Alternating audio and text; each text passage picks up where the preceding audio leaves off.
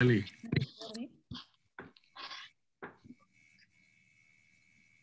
Okay, perfect. Well, I'm sure we'll have more people jumping in. I'll just add them as they come. But we'll go ahead and get started. Welcome everybody to today's Brown Bag lecture as part of the summer Nahuatl program at the University of Utah and partner with EBS. So today we'll go ahead and we'll do things as we normally do. We'll first kind of have an intro to our speaker in Nahuatl, and then I will do that introduction in English, and then we will turn the time over.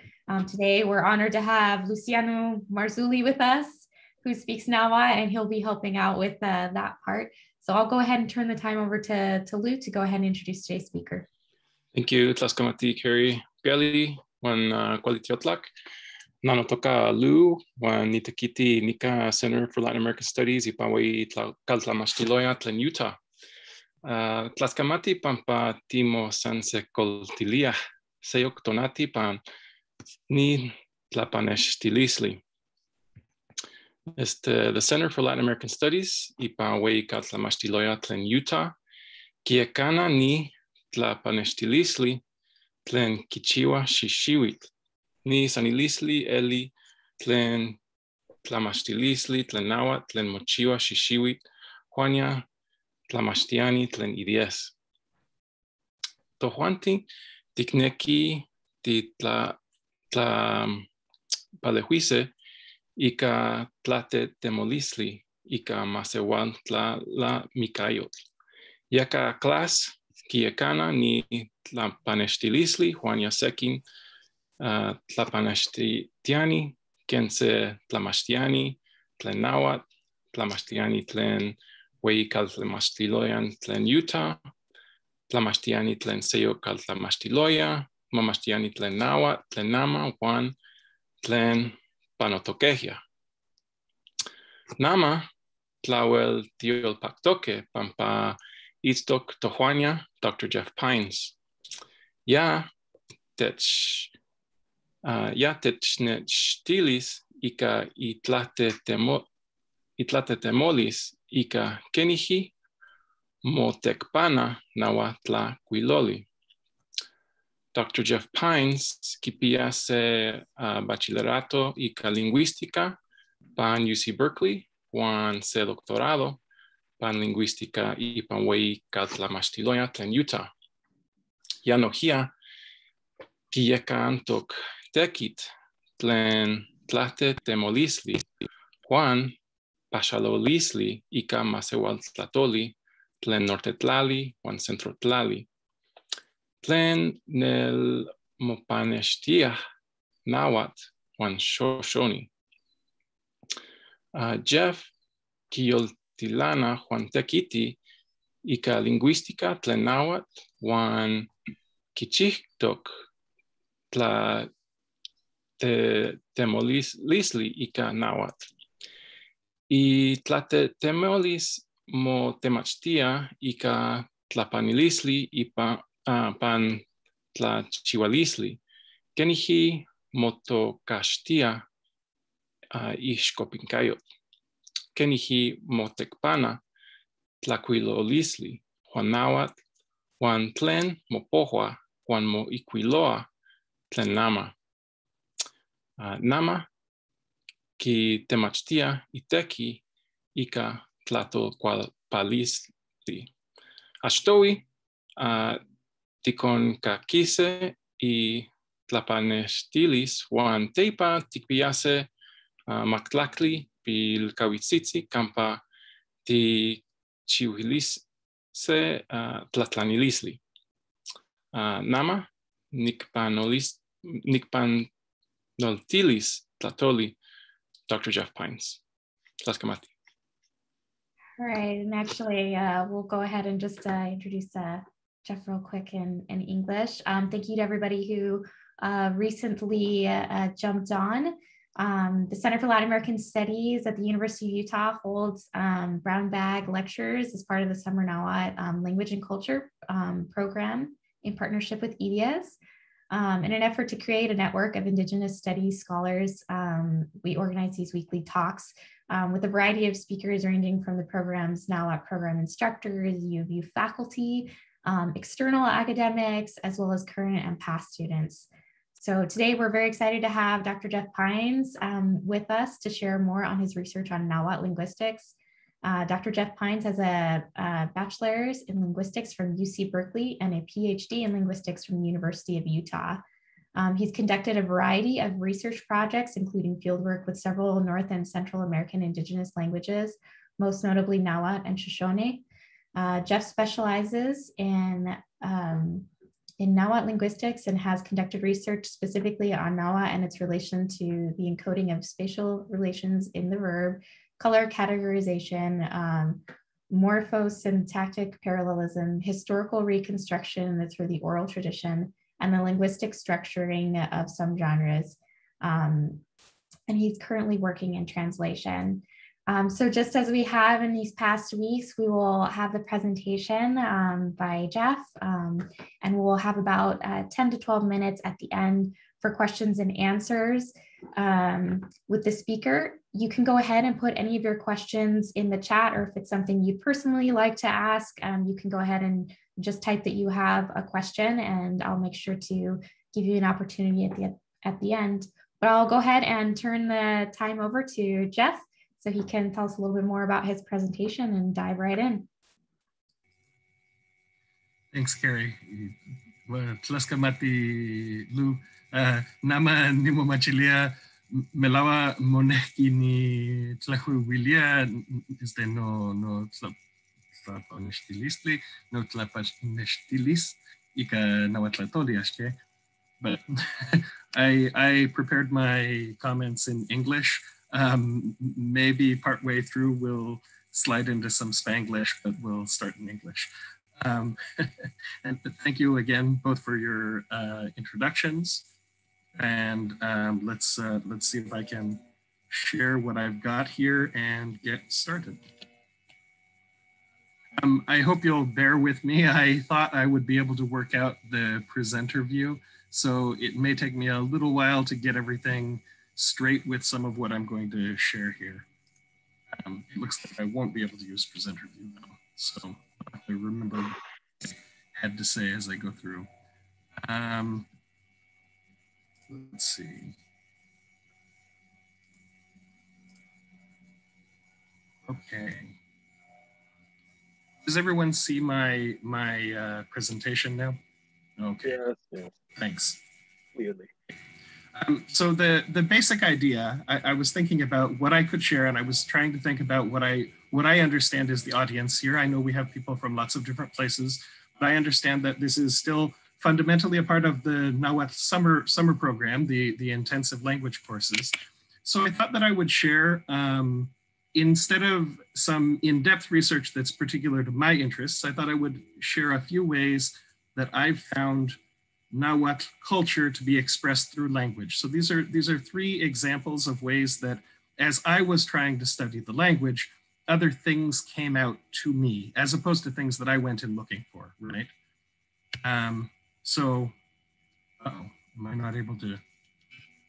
There, did the screen change? Sorry, still working out some of the technical bugs. Okay, so I thought I'd start with this picture to say, the point is that I'm not going to talk so much about what my final conclusions are as what the journey was that got me there. And the reason I think that's important is that I know that especially when we talk about studying a language like Nahuatl, people sometimes ask, why? Why would you study a language like Nahuatl? I think there are a lot of good answers to that question. And here, I don't want to give one final good answer. I want to share some of the things that maybe happened along the path, along the road. And Lalo, this is near his family's home in Huaxtecatlali. Okay, so I'll go through three separate stories, or three I'll relate three different experiences. And all of these have to do with some part of my experience in learning and some part of my experience relating to my teachers, many of whom are here with us now. lo siento que estoy hablando inglés, pero hay te pansi tisanilo seshke. And each of them, as I said before, I think led to some new understanding, at least for me, and in some cases, some research that I think has been interesting or valuable, or that I think still will be when it finally gets finished. The first place I want to start is talking about Chico-Mishochitl crossing the water. I think some of you, maybe many of you, if you've taken several of the classes now, several of the language classes, are probably familiar with this story, I hope. Or if you're not, if you've studied history or if you've read any of the rest of the oral tradition, this is something that you may have come across in EDS teaching materials, but it's also something that you may have come across in the Sandstrom materials, the things collected by Alan and Pam Sandstrom in their fieldwork. It's also found in a number of other story collections. And I subtitled this, How to Paint Pictures with Words in Nahuatl. So here's the story of Chico-Mishochitl crossing the river, right? There are different versions, but the story begins with the idea that for whatever reason, Chico-Mishochitl needs to get to the other side of a large body of water. In some cases, I think it's actually described as like a sea or something like that. But the point remains that what we're talking about is he needs to get across. Now, if you're at all familiar with Chico-Mishochitl, you may already know he doesn't always have the best relationship with fish. He's had some bad experiences in the past. So he's looking for someone or something that can carry him across the river. In one of the versions, he meets Ayotzi. You may know Ayotzi. You can see him here, I hope. Ayotzi is the turtle. In one of the versions, he talks with Ayotzi, the turtle, and he, after begging and cajoling and convincing the turtle, Ayotzi, he eventually manages to get a ride on Ayotzi's back. And as he's going across the river, he's sort of playing around and bumping and thumping and hitting. And then all of a sudden, Ayotzi feels something that tickles. And when they finally get to the other side, we learn that what's happened is that Chico-Mishochitl has drawn on the shell of Ayotzi. And I hope you can see here in the picture of our Ayot that you can see that just like Ayotzi in the story, he has the pretty markings where Chico-Mishochitl has made his shell beautiful and made the shell of all his posterity beautiful. This is a reward. Ayotzi is very fortunate in this story in that Ayotzi gets a reward for serving Chico-Mishochitl, for helping him to get across the water. Now, things don't always go as well for whoever helps out Chico-Mishochitl. One of the versions that we have of crossing the water is when Chico-Mishochitl crosses the water on Achetzpali's back. And here, I'll give you just a second. I'm not sure what everyone's level and comfort with texts in Nahuatl is, but I'll give you a second to read this. This is from Eduardo's book. I think Eduardo is here with us, if I'm not mistaken. His book has lots and lots of really nice examples and really beautiful examples of the way that people speak when they speak well, elevated and beautiful discourse in Nahuatl. So here we have the story again of Chico-Mishochitl convincing Achetzpali to ferry him across the river. And here I'll provide the translation. You might notice that I had bolded all of the verbs. And down here I've italicized them in the English. So a rough translation into English is the little boy, or that little boy maybe, went along tickling the crocodile, punching it, kicking it, insulting it, or saying rude stuff to it, and laughing like that along on. And here I've translated Achetzpali as crocodile. We'll talk more about that in a minute. They say the creature, and that's Ekwani, that's Achetzpali, was going along getting angry because of the way that's Chico-Mishochitl, was treating it. But after a while, it was laughing too. So I take it to mean that we also have some tickling going on here with Achetzpali as well, right? Now, here I'm gonna be a linguist for a second and ask whether you notice anything about all of those bolded verbs up there. And there are a couple things you might notice, but if you know a little bit about Nahuatl, it might have caught your eye that all of them have the ending tich. Tich is not a real common ending, You might be familiar with it if you're an intermediate or an advanced student. You might be wondering if you're a lower level student what this is, because you don't always see it right away. And it's not really common. And yet here, for some reason, it's associated with every single one of those. Well, if you are one of those more advanced students, like I mentioned, you may recognize that tich is the ligature ending, or the ligature, sometimes called the T ligature, ti, and then it's combined with the verb ya or yoi, which is to go. Now, you're certainly familiar with that verb. You learned that really early on if you took classes. Sometimes we say that this means somebody is doing something in like an ongoing manner, or that they keep doing something, or they go along doing something.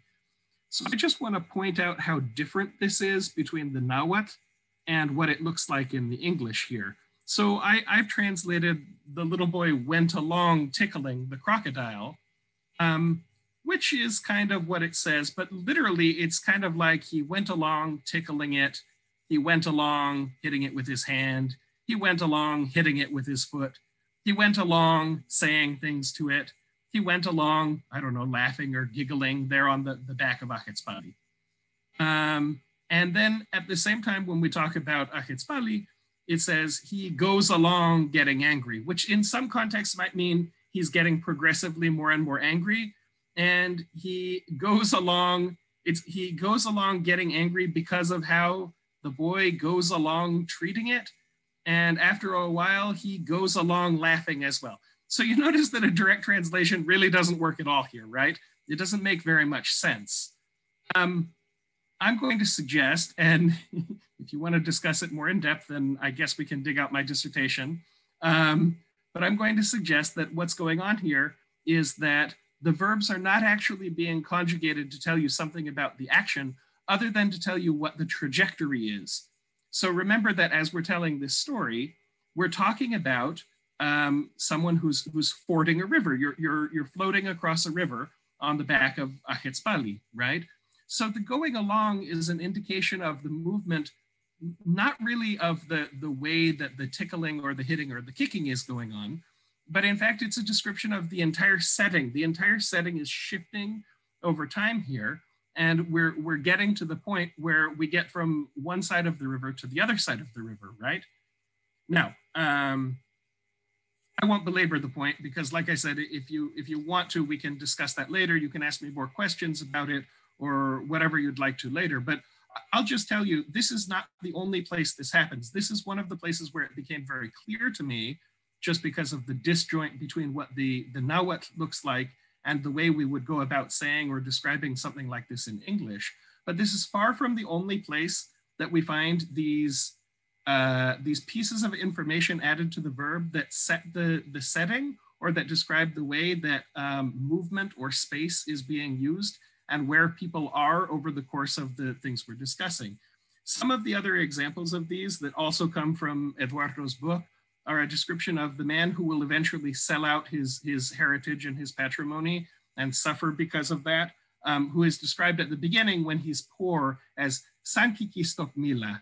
Sankikistokmila means something like he was just out there whistling in the field waiting, you know, and then the context is he's waiting to get work and he's working when there's work for him to do.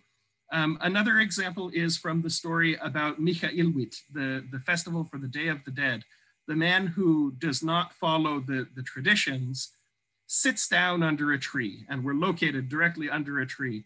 And then he hears that there are voices around him. Someone is talking in his vicinity.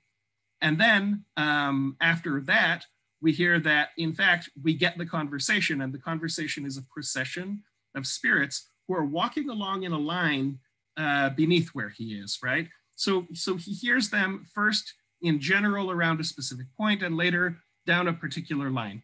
Now, I'm not sure if you can see my video feed in addition to my, my screen that I'm sharing, but if you can, you might notice that I'm sort of instinctively, without thinking about it, making a number of different hand gestures. I want to suggest that sometimes we see a difference between two languages like this, and we think, oh, that's so strange, it does things so differently. I would say English probably has the resources to explain all of these things. The difference between English and Nahuatl is not, ooh, you mark something strange and different, but instead, we encode things that in English we might show through gesture, through moving our hands or our body or our position, the direction we're facing or where we're looking. We incorporate that information, but we do it in a very different way. Now in Nahuatl, to tell a good story in Nahuatl, we're actually incorporating the same kinds of things that might be found in hand gestures or that might be found in other kinds of expressions directly onto the verb in Nahuatl. Okay, now let's cycle back. We can talk more about this spatial stuff in the questions and answers if you're interested. But let's cycle back and ask a question. What's Ahetzpali? Who's Ahetzpali? We know who Ayotzi is. There's no real mystery there. Ahetzpali is really interesting because Ahetzpali is a bit of a mystery. And if you look him up in different dictionaries and such, you'll find that he's not always listed. Sometimes he has an unlisted number, right? Not everybody knows Ahetzpali. And if they do, a lot of times you get descriptions like he's an aquatic monster, right? He's something strange. I don't know what he is. Now here, I'm gonna relate a little bit of direct experience, and Tocompalalo, espero que eso esté bien, que lo platique con todos aquí. I found that when I talked to my teachers, including those who are here with me now, and when I asked about Ahetzpali, they were quite adamant that this was not a mythical monster. Ahetzpali is not something made up. It's not a dragon. It's not a monster. Ahetzpali is very specifically an animal that lives in the river, that swims in the river, that looks a lot like a big lizard, you know. And notably, Ahetzpali is the one that doesn't have a tongue. So you might already know a lot about the biology of big lizards, but you might not. It turns out there is a big lizard-like thing in the rivers in Veracruz, and that's a crocodile. Crocodiles don't have tongues. That's really important because a part of the story of Ahetzpali, I mentioned before that Ayotzi got a reward for helping Chico Mishochit. Ahetzpali did not get a reward for helping Chico Mishochit. Ahetzpali got his shining tongue cut out. So here you have Ahetzpali. And here you have Ahetzpali's tongue. After being ferried across the river, Chico Mishochit asked Ahetzpali to come back. He saw that when Ahetzpali would laugh, his tongue would shine and flash. And he cut the crocodile's tongue out. And this is a form of an etiological parable or an etiological fable, right? This is like a just so story. It's telling you why, if you understand, why the crocodile has no tongue. And it tells you where to find the crocodile's tongue, and there it is. The crocodile's tongue is lightning. When the thunder gods saw that Chico Mishochit was playing with this crocodile's tongue, which was bright and flashy, they loved it. And they went and they would make their thunder every time they saw it. And Chico Mishochit said, here, you can take it. So the thunder gods flashed the lightning from the crocodile's tongue to warn children, hey, the thunder is coming, don't be afraid, right? So this is a story that explains something about the world from the perspective of a traditional Nahuatl worldview, right? Okay, so you might wonder, why is he talking to us about crocodile biology and flashing tongues? Well, it turns out that can actually be useful information, though it might not seem like it at first. One other experience that I had that I think has been a lot of fun is discovering the lost tongue of Sipactli. Do any of you know who Sipactli is? I guess I'm not totally used to having everybody muted here, but this is Sipactli. Sipactli is one of the day signs on the calendar, in fact, the first one. Sipactli, like Ahetzpali, is often described as a monster, usually described as an earth monster, right? So, and here you see him, and you'll notice that he's, well, he's green and spiky, okay.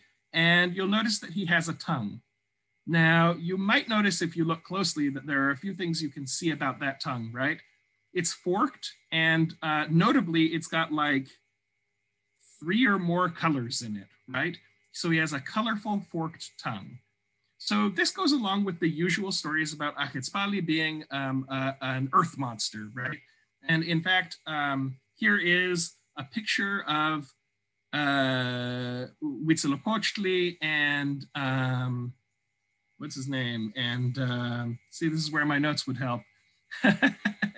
And well, we'll come back to that. I'll remember in a second. I think Tezcatlipoca. Oh, in some versions it is Tezcatlipoca, but I believe in this one, from what Allison told me, if I remember, it's actually, what's his name? Lalo, you mean? No, co-op. Different. Oh, I'm sorry. I'm just you mean blanking. You mean the rain god? You mean the rain god on the crocodile, or? Yeah, it's okay. I'll come back. I'll remember later, and then I'll feel really dumb because it's one of the names I should really remember. But that's okay, and thanks for helping. And certainly Tezcatlipoca is is a major player in a lot of versions of this story as well. So this is a story like the last story that we discussed. It's a story that's told in different ways, and you can see them attacking and killing Cipactli here.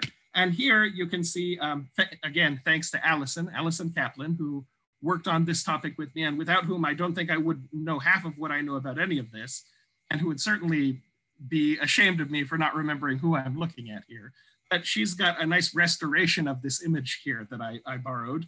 And you can see that what's happening is you've got plants growing up out of Cipactli. So Cipactli dies in the story to create the earth. There's water, and this is a water existing thing, but he's an earth monster, not a water monster, because his body becomes, the ridges become the mountains, and his body becomes sort of open space and fields. And you can see things growing there. This is the creation of the earth in important ways, right?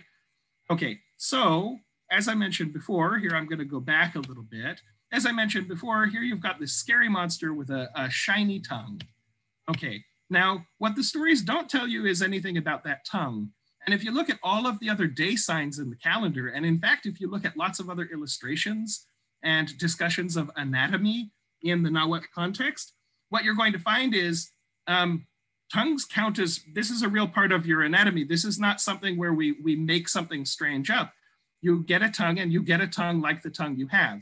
And in fact, Ajetzpali seems to be related to Quetzpali, the word for iguana, which is actually one of the kinds of lizard that does indeed have a forked tongue. So putting a big forked tongue on this monster seems to be associating it with a certain kind of lizard. And yeah, this is a big one, obviously. It needs to be something big enough that it's reasonable to think of it as creating the world, right? Okay, so here are a whole bunch of different depictions of Cipactli, right? And you'll notice that some have tongues, and some kind of prominently don't have tongues or lower jaws for that matter. And here again, I'll just say thanks to Allison Kaplan, who when we worked on this together, she put all this together, and I kind of stole some of the slides we did together because they're so nice. You can see that the ones that come from Aztec sources from central Mexico, they pretty much all have tongues that are depicted in some way. And you'll also notice that there's a strong tendency for those very tongues to have multiple. So then when we look at some of the things that come from other culture groups, you'll notice that there's maybe one exception, but for the most part, these are tongueless representations of Cipactli, right? So I wanna propose the following here. Let's take a look. This is a crocodile. This is Morlett's crocodile up in the Huasteca. And you can see no tongue to be seen.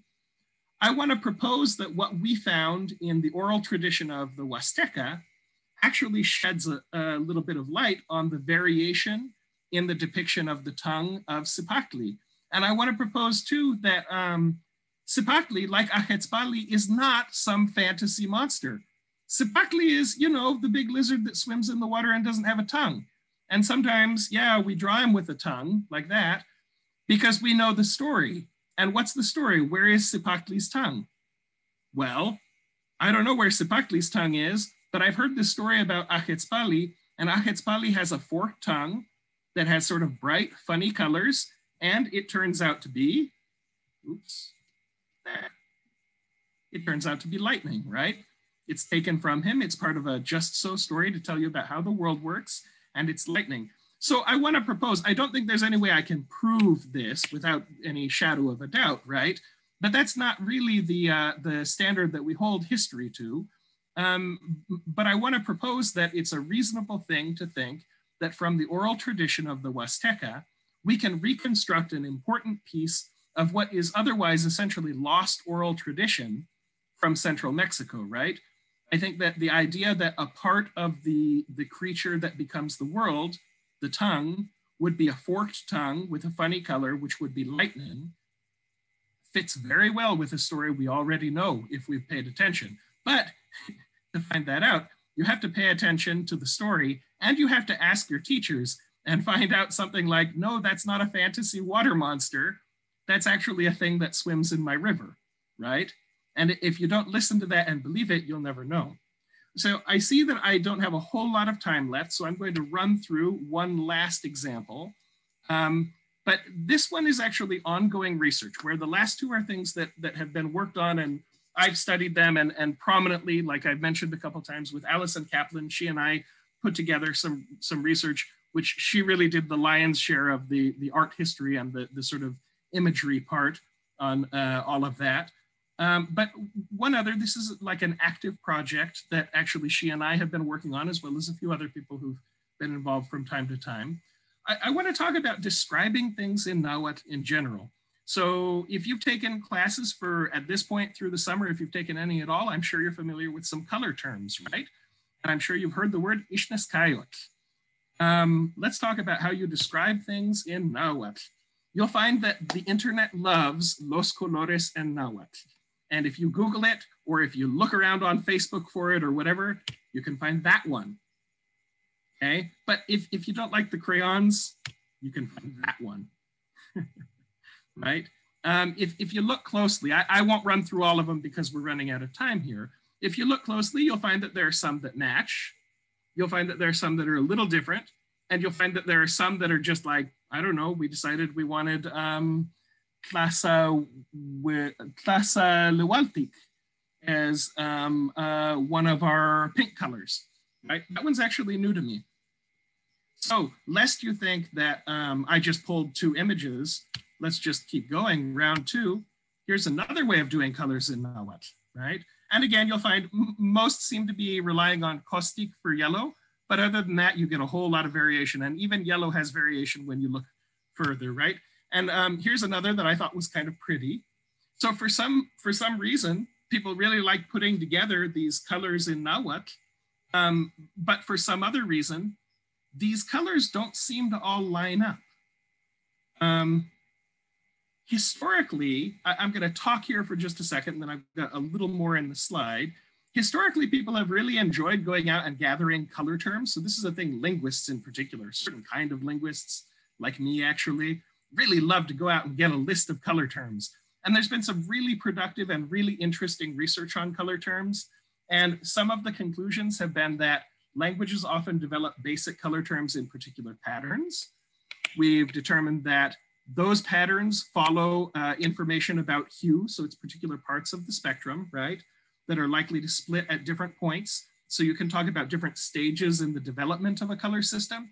And for the most part, when you look out across the languages of the world, this seems to be very descriptive. So let's jump back into Nahuatl again and say, we've got some rules. We think colors work in a certain way. We think they become abstract over time. So there's a particular word for a color and it doesn't mean other things. They develop in a particular order and they really just mean the color. The closest word to color in Nahuatl is Ixneskayotl, which might mean color. Except that when you start asking people about the Ixneskayotl of different things, you find that a lot of the answers that you get are like striped and polka dot. If you keep pushing, pretty soon you're going to point to something and someone will describe it as xochitlic, floral print, I guess. It's flower color, right? It's not a particular color of a particular flower. No, they'll tell you that if it's the case. This is a flower-like thing or a thing that has flower patterns or images. My favorite of all, Ave, Tlaxcamatito compa, you gave this to me. My personal favorite is Kenihatik. If you have a better translation for this now, you can share it. It means, it looks like, you know, like that. It tells you that it looks like something else that we're talking about, or in that kind of a way. Is that a color? Probably not. Probably not in the way we use color in English and Spanish usually, right? And yet it fits in, and when you ask about the Ishneskayot, that's a good answer. If you look out across historical sources, you'll find that these so-called color terms, really Ishneskayot, will often be compared to fairly complex images, like the idea of braided cotton, describing an old woman's hair, if I remember right, or a description of ripening chili peppers, describing the combination of green and red, but also a change of hue or of maturity or something. There are descriptions of things as being similar to a rainbow and pale. You can find all kinds of interesting descriptions, but what you don't get is lots of examples that simply say, oh, it's red, or oh, it's blue, right? In fact, you can find places in Central America today where you can find people describing mangoes or plantains as camulian, which may not be familiar in Nahuatl, but comes from Nahuatl camolewa, which means something like for a certain kind of thing to get ripe, like a certain kind of berry, something like that. Okay, I think we're at time. So I'm gonna hurry through at the end here. Instead, if you have questions about the color stuff, I think there's a lot more to say there, but we can talk about that later. But I just want to throw a last little conclusion here at you. I want you to look at a picture and ask yourself, what do you see? What do you see? Okay, well, that's not as high resolution as I hoped. Okay, so what I see is toli. Toli, you might know as being a word that has a root that means something like water reeds, or a particular kind of plant that grows in ponds. This is a root that we think we can probably reliably trace back to Proto-Udo-Aztecan. It's a word people have used for a long time. In Northern Udo-Aztecan, the Takic languages and the Numic languages out there in Utah, as a matter of fact, you get a reflex of this term that's something like do'i, which is a word that refers to certain plants that have edible tubers that are useful as raw materials for weaving and for building boats. And generally speaking, the idea that goes along with do'i is a place of abundance, a place where you have plenty of resources and plenty of good things, right? So jumping back, I see do'i, I see lots of good raw materials and resources, right? Okay, so in Southern Udo-Aztecan and in Nahuatl principally, we also end up with this idea of Tollan, the city of tulis, of Tol, right? And this is a place where people, it's a metaphor, right? It's a place where people are as thick as reeds. That's the translation often offered and the explanation. Tollan is originally a city. It's where the Toltecs come from, right? Who are great craftsmen. But it also means something like an urban center. Okay. Anyone who knows the phrase out in the tulis in English, it comes from Spanish, right? It's found in, I think, the older generation in the Western United States. I think it originally comes out of the Spanish of California. And out in the tulis is a phrase where I don't think most people recognize the word tuli on its own, but out in the tulis, for the people who know, refers to a distant, unpopulated, unused area that's kind of going to waste. So, what do you see?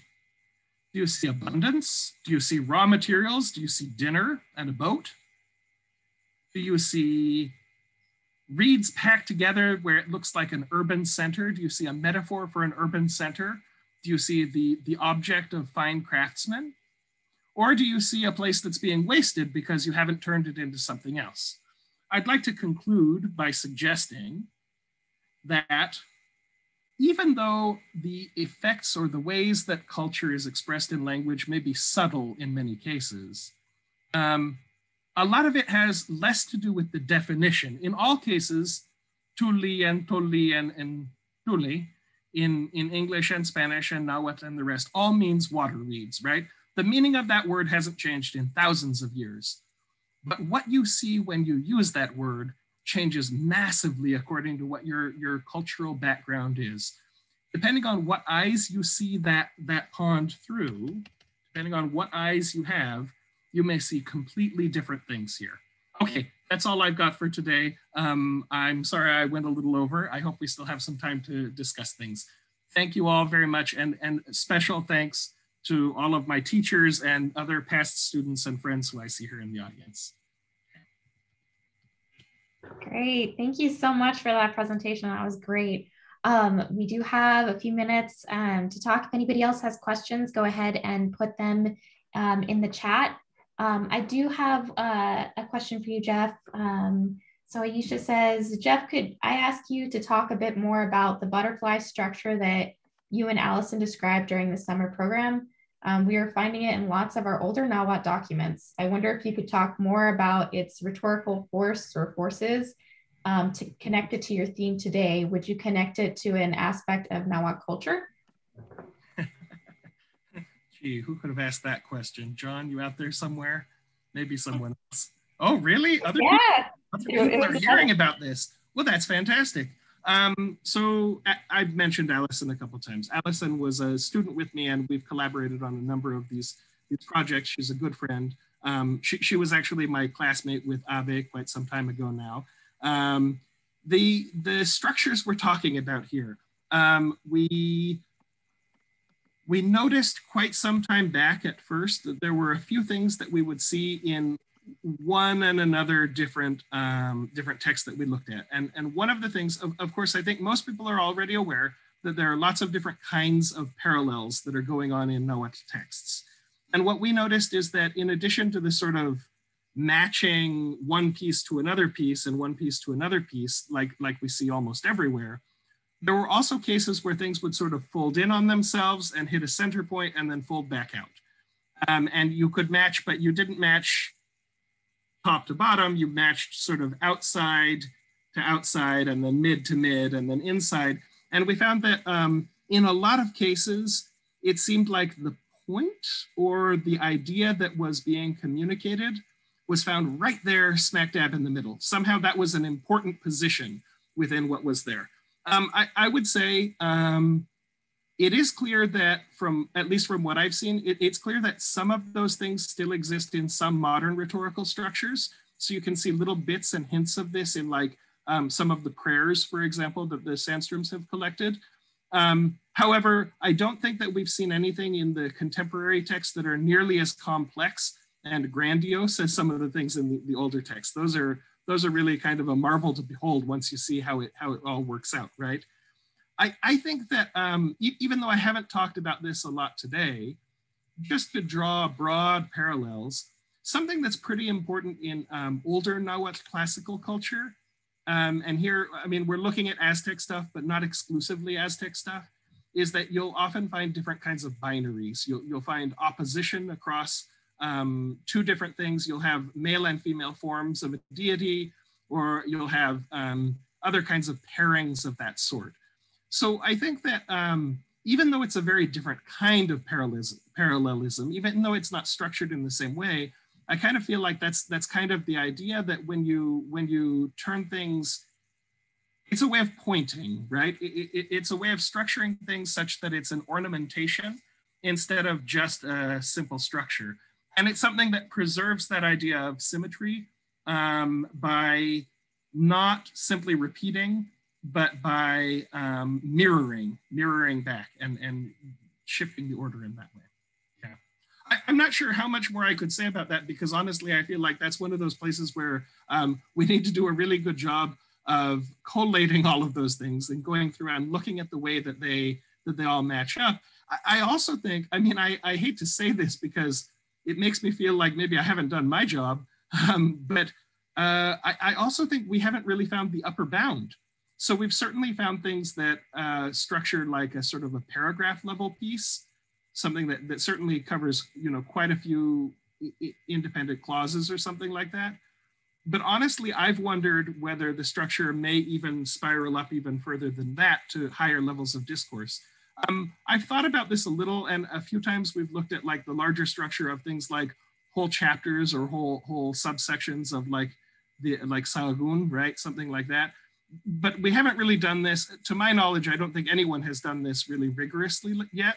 And I feel like that's one of the questions to establish. Is this sort of like a local thing that you can do, or something that structures a certain kind of a document? Certainly we saw a lot of it in like land titles and things like that, right?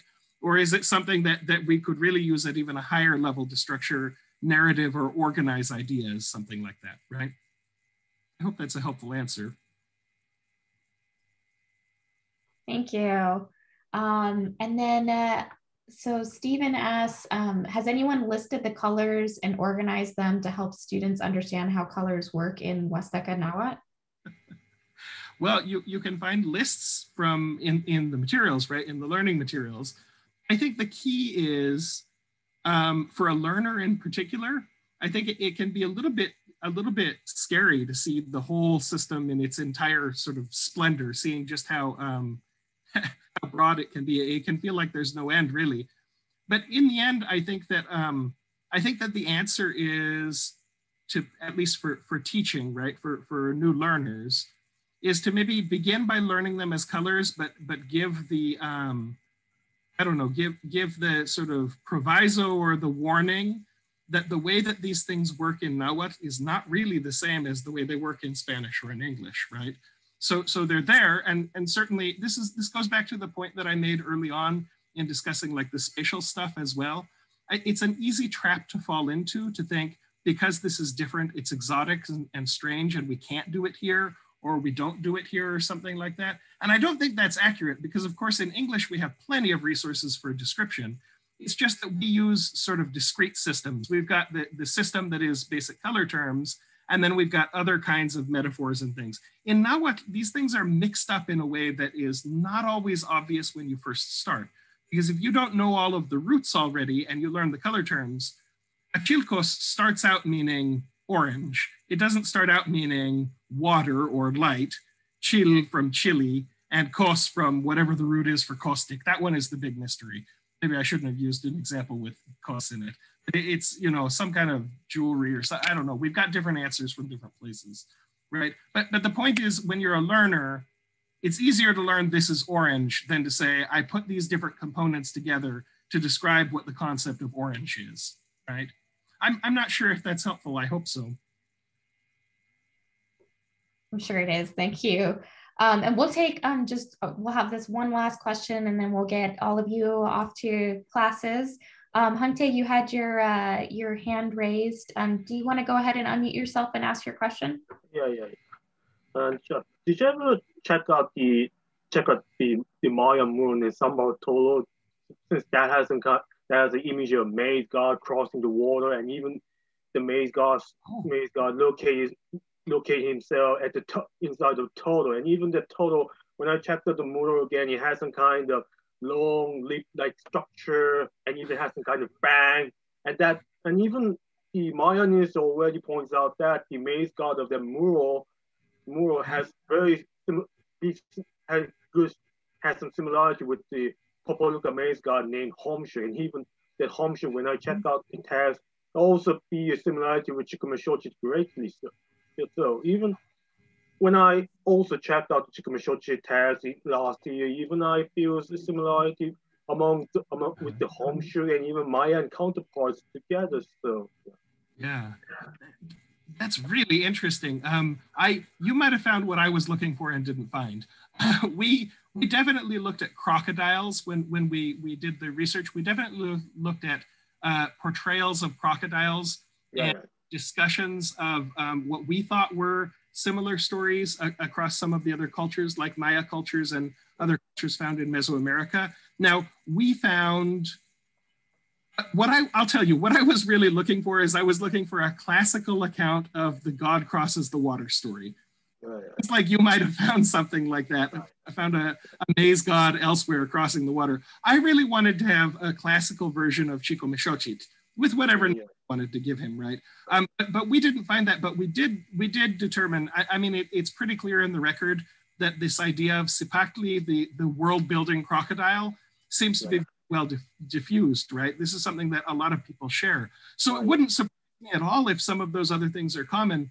Like I said, we didn't, our focus was on the crocodile end, not on the Chico Mishochit end by the time that we were doing the classical research. Yeah, and regarding that, regarding the crocodile, there's another classic resources, since the Palenque creation story at the classic Maya directly mentioned how the maize god ancestor of the Palenque dynasty cut down the neck of the crocodile, cut down the neck of the crocodile and make the fire upon it. And even that the scholars guess that even the blood from the crocodile become the ocean itself. So yeah. Yeah, that's wonderful. And that's exactly the stuff that I'm talking about, where once you have a story where the body is like napped to the earth, yeah. The idea that the forked tongue that you don't see in modern crocodiles, yeah, of course, yeah, lightning that you see from the sky. I mean, it makes a lot of sense, right? Yeah. Yeah, that's really good. I'm glad to hear that there were other cases where there were other matches of that same body, crocodile body to earth metaphor. Great. Right, yep. Well, thank you all for your questions. A huge shout out to Jeff, who not only did this presentation, but did it on a fairly short notice, and we're very grateful for that. We'll go ahead and close now, and we'll have one more brown bag presentation this next week. Again, that'll be from 1:40 to 2:30. Thank you again, and we'll see you next week then. Thanks, everyone. Yeah, just an announcement for the advanced classical Nahuatl. We'll take 5 minutes before we start in case somebody needs to go to the bathroom or get something to eat. Okay, so in 5 minutes, we'll connect.